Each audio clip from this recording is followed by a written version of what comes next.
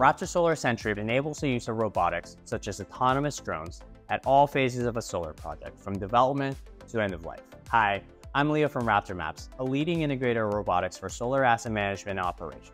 Raptor Solar Sentry is an end-to-end solution that provides not only the software to operate the autonomous drone, but also provides the procurement, installation, and training support so that you can make the most out of the robotics unit on site, and the analytics engine to actually convert the data that's been captured into actual intelligence for you and your team.